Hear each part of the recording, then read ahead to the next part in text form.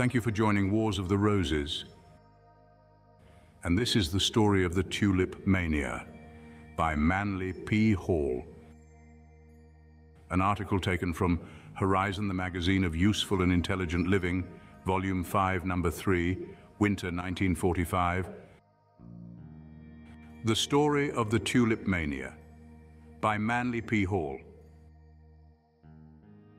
About the middle of the 16th century, our familiar flower, the tulip, was brought to Europe from Turkey, where its name means a turban. The rage to possess tulip bulbs became an obsession with the rich and aristocratic families of Holland and Germany. In 1634, the Dutch developed such an acute form of tulip mania that all other industry was neglected, and the entire population embarked in the tulip trade. Rich burghers spent half of their fortune for a single root, and the bulbs were sold for so much a grain at a price little less than that of diamonds. A small bulb of Admiral von der Eyck was worth 1,200 florins, and a still smaller root of Admiral Liefkin was considered cheap at 4,400 florins. One prosperous dealer in Amsterdam offered 12 acres of building ground for one tulip bulb.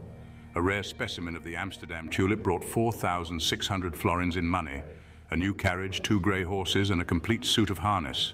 Some very humorous incidents occurred during the height of the tulip mania. A sailor, seeing what appeared to him a small onion on the counter of a merchant's shop, slipped it into his pocket to eat with his lunch of fine red herring. The poor sailor did not realize that his supposed onion was a rare bulb of Semper Augustus, worth 280 pounds sterling. The sailor was arrested while sitting contentedly on a coil of rope, chewing up the last morsel of the precious onion.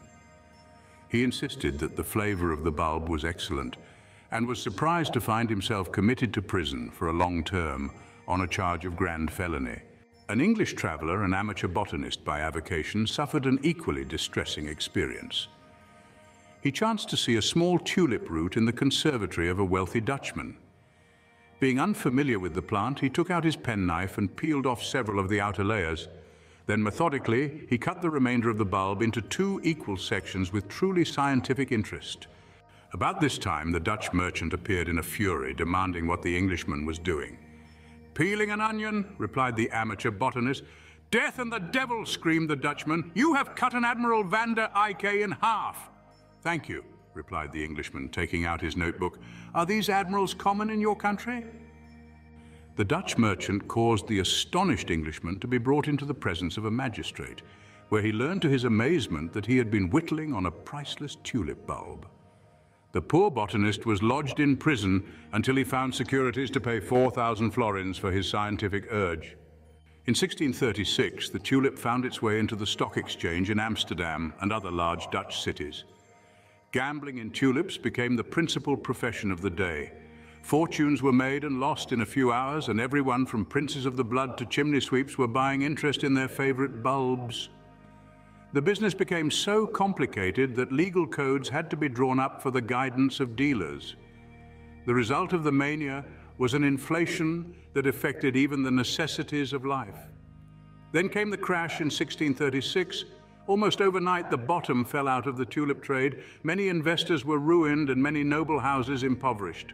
There was a wave of suicide, and for a time it seemed that the entire country would go bankrupt.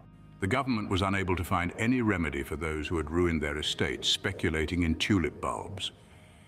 And it was finally agreed that all commitments were to be cancelled, and the transactions should be at the mutual satisfaction of buyer and seller with no recourse to law. It is said that some Dutch families were more than 100 years in recovering their financial status after the collapse of the tulip industry. During the difficult years of the Second World War, tulip bulbs also played an important part in Dutch economy. When all other foodstuffs failed, the spunky Hollanders survived for several years with these bulbs as a principal article of diet. A tulip bulb would bring relief from the pangs of hunger for an hour or two. In this way, the tulip has atoned for the damage which it caused in the 17th century.